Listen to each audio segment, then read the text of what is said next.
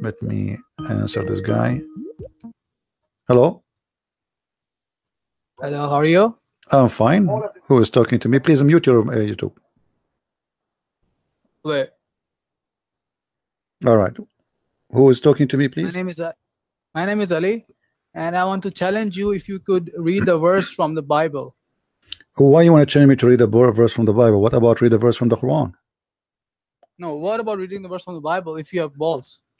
What if I don't have balls? Does that will make a difference for you? Do you have balls yourself? Do you have balls yourself? I am just asking you to read. I'm asking you, do you have balls yourself? Do you have balls yourself? 2 Kings. Do you have balls yourself? Do you have a balls yourself? We are talking. We will read wherever you want. I'm asking you, do you have balls yourself? I am asking you to. I am asking you. You asked me a question. I answered you. I want an answer. Do you have balls yourself? Okay, I don't have. Why you don't have? What happened? Are you the same as your prophet? Okay, as long as you don't have, that's mean you are the same as the prophet, because there is a chapter in the Quran. It's called the chapter of the Kawthar. Your prophet was accused that he don't have balls and he don't have a penis. Do you agree with that? Can you please read 2 Kings? You can read for me, no problem. But you need to answer me. Is it true that the Quran says that the prophet have no balls? Is it true? I will answer you. Is it true that your prophet was accused that he have no balls? Yes or no? I will answer your question. Well, here we go. You are the one who mentioned balls. Obviously, you are trying to change the topic.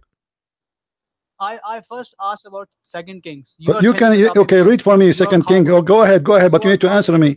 Go ahead. What 2 King says? 2 Kings chapter 2 verse 23. So read it for us. If you have the correct, yeah. Read it for us. Open in front of the screen. Well, you know, first, dude. When I say to somebody. When I say, listen, Abdul. When I change a Muslim, I read for you what I am saying. Read it for us and let us laugh. No, open on the screen. We will open in the screen. 2 King what? 2 Kings chapter 2 verse 23. Open it. Okay. Why are you afraid? All right. And you will read it for us?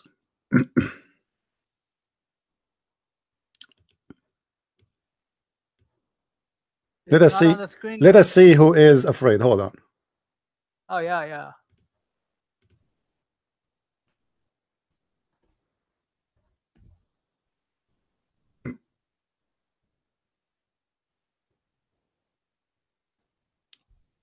All right, read. Open 2 Kings 2. And it came to pass, when the Lord would take up Elijah into heaven by a whirlwind, that Elijah went with Elisha from Gilgal. Verse what? And Elijah said unto Elisha, no worry, we'll read it all. For the Lord hath sent me to Bethel. And Elisha said unto him, As the Lord liveth, and as thy soul liveth, I will not leave thee. So they went down to Bethel. And the sons of the prophets that were at Bethel came forth to Elisha, and said unto him, Knowest thou that the Lord will take away thy master from thy head today? And he said, Yea, I know it. Hold ye your peace. And Elijah said unto him, Elisha, tarry here, I pray thee, for the Lord hath sent me to Jericho. And he said, As the Lord liveth, and as thy soul liveth, I will not leave thee. So they came to Jericho. And the sons of the prophets that were at Jericho came to Elisha, and said unto him, Knowest thou that the Lord will take away thy master from thy head today? And he answered, Yea, I know it. Hold ye your peace. And Elijah said unto him, Tarry, I pray thee here, for the Lord hath sent me to Jordan. And he said, As the Lord liveth, and as thy soul liveth, I will not leave thee. And they two went on. And 50 men of the sons of the prophets went, and stood to view afar off. And they too stood by Jordan. And Elijah took his mantle, and wrapped it together, and smote the waters. And they were divided hither and thither, so that they too went over on dry ground. And it came to pass, when they were gone over, that Elijah said unto Elisha, Ask what I shall do for thee, before I be taken away from thee. And Elisha said, I pray thee, let a double portion of thy spirit be upon me. And he said, Thou hast asked a hard thing. Nevertheless, if thou see me when I am taken from thee, it shall be so unto thee, but if not, it shall not be so. And it came to pass, as they still went on and talked, that, behold, there appeared a chariot of fire, and horses of fire, and parted them both asunder. And Elijah went up by a whirlwind into heaven. And Elisha saw it, and he cried, My father, the chariot of Israel, and the horsemen thereof. And he saw him no more. And he took hold of his own clothes, and rent them in 2 pieces. He took up also the mantle of Elijah that fell from him, and went back and stood by the bank of Jordan. And he took the mantle of Elijah that fell from him, and smote the waters, and said, Where is the Lord God of Elijah? And when he also had smitten the waters, they parted hither and thither, and Elisha went over. And when the sons of the prophets, which were to view at Jericho, saw him, they said, The spirit of Elijah doth rest on Elisha. And they came to meet him, and bowed themselves to the ground before him. Listen, Abdul, listen, they laugh at you. Behold now, there be with thy servants 50 strong men. Let them go, we pray thee, and seek thy master, lest peradventure the Spirit of the Lord hath taken him up, shut up, and cast him upon some mountain, or into some valley. And he said, Ye shall not send. And when they urged him till he was ashamed, he said, Send. They sent therefore 50 men, and they sought 3 days, but found him not. And when they came again to him, for he tarried at Jericho, he said unto them, Did I not say unto you, Go not? And the men of the city said unto Elisha, Behold, I pray thee, the situation of this city is pleasant, as my Lord seeth, but the water is not, and the ground barren. And he said, Bring me a new cruse, and put salt therein. And they brought it to him. And he went forth unto the spring of the waters, and cast the salt in there, and said, Thus saith the Lord, I have healed these waters. There shall not be from thence any more death or barren land. The waters were healed unto this day, according to the saying of Elisha which he spake. And he went up from thence unto Bethel. As he was going up by the way, there came forth little children out of the city, and mocked him, and said unto him, Go up, thou bald head, go up, thou bald head. And he turned back, and looked on them, and cursed them in the name of the Lord. And there came forth 2 she-bears out of the wood, and tare 42 children of them.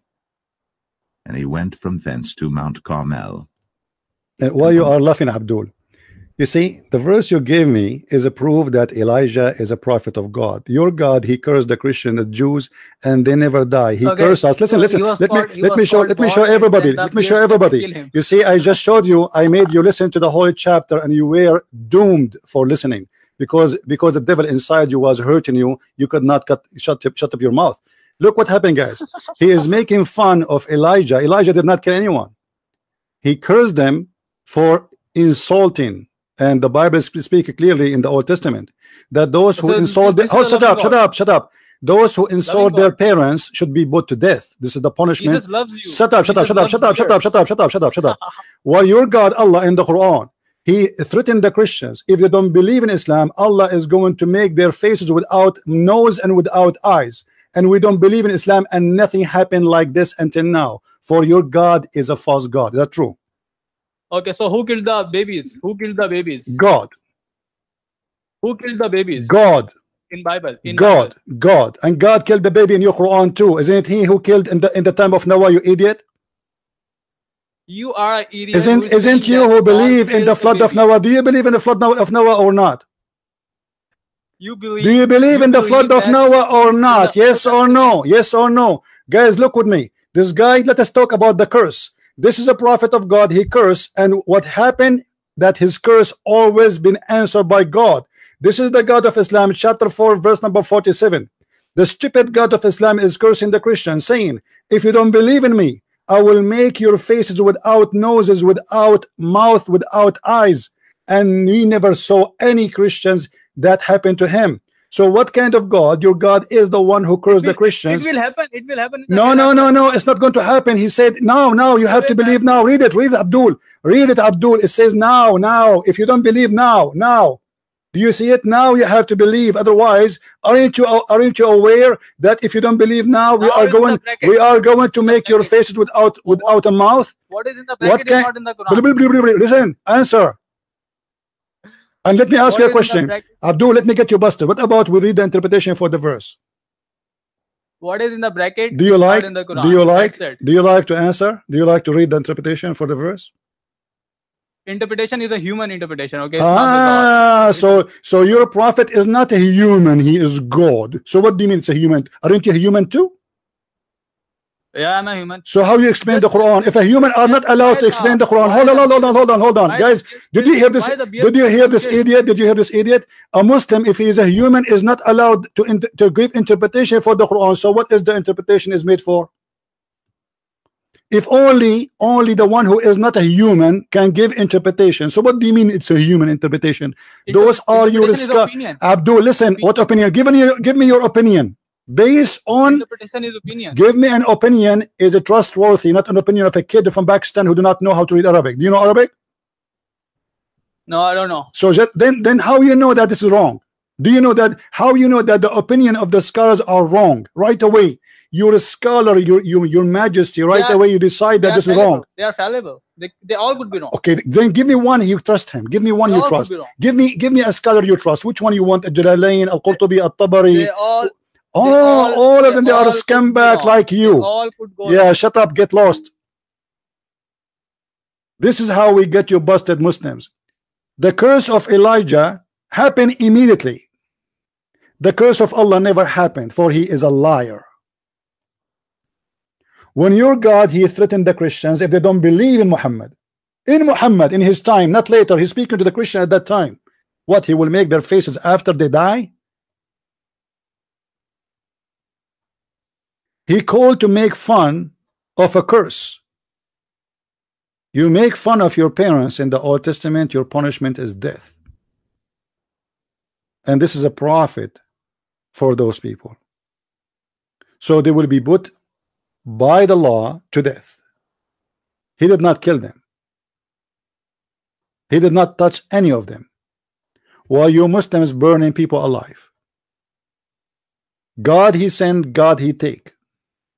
The flood of Noah is in the Quran. Did Allah kill all the babies at that time? Yes.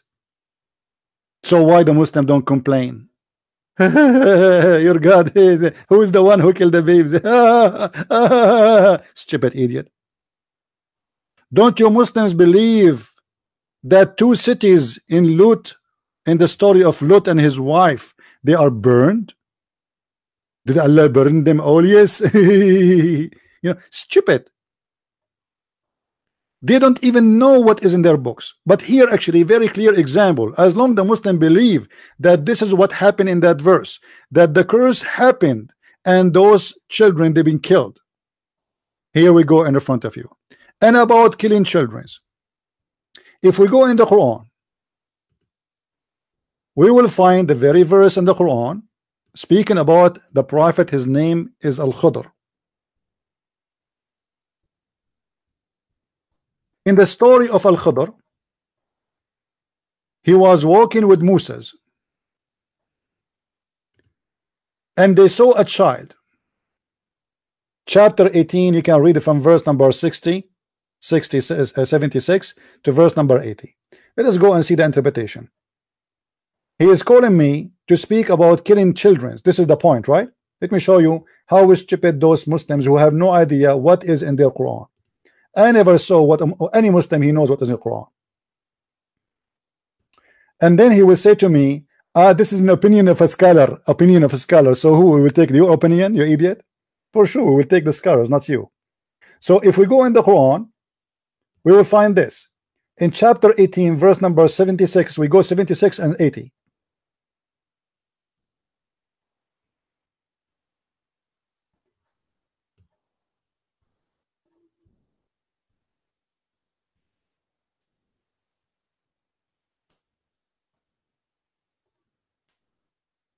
Let us go from before, from the beginning of the story. Read with me carefully, guys. This is a prophet Moses and a prophet Al-Khadr. Al-Khadr is the master of Moses, which means he is the teacher of Moses, and Allah sent Moses to learn from Al-Khadr. Al-Khadr is a person who was called Al-Khadr because he drank from the fountain of youth, which means because of that he never died. He is a person who met Adam, he met Noah, he met Moses, and he was in the funeral of Muhammad. This is one of the fiction stories of the stupid Muhammad, the prophet of Islam. Here, when Al-Khadr with Moses were walking. Hey Ali, how are you? Hello. Can you read with me, please, Ali? What? Can you read with me what is in the screen? Do you know that in your Bible? Can you read with me in the screen or not? Can you read with me what is in the screen? Yes or no? Wait.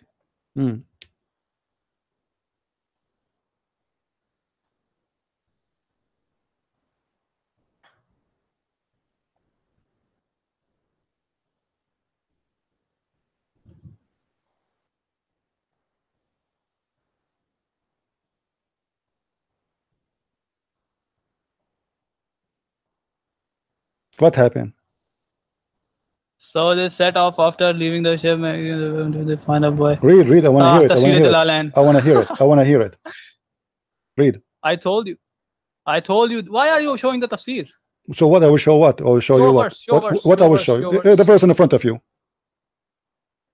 Show verse. It says in the verse in the front of you, they killed a boy. Here we go. This is the verse. I'm showing the verse. What's wrong with you? Are you stupid or what? I'm showing the verse in the screen. It's in the screen. If you are a donkey, you do not know how to read. This is your problem.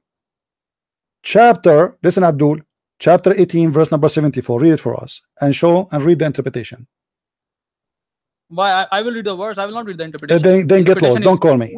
I have no time for kids. Who are you to not to read the interpretation? If you don't want the interpretation, why you have interpretation? Suddenly the interpretation of the scholars, you see, if you debate Muslims, you say, oh, you have to read the interpretation. You can't give interpretation of your own. Okay, we are showing them their own interpretation. They're scholars. Suddenly their scholars are a bunch of idiots. Oh, no, I'm not going to read the interpretation. Don't read the interpretation. I read it.